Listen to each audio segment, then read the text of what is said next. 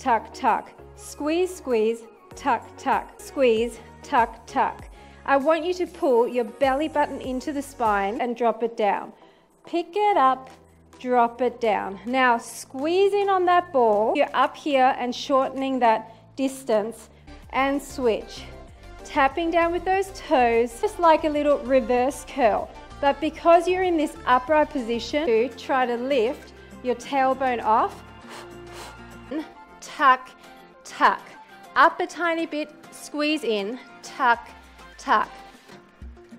Knee in and out, squeeze and squeeze. It's center, it's knee, it's reach. And keep going like that. Center, we're going to come up center and alternate in the center. Then we're going to alternate across. Then we're going to alternate reaching, okay? Tapping, tap, tapping. Come on, you can do it. And up. That's all we're doing here. Just a few here. Squeeze that ball and in slow. 1, 2, 3, 4. Come on.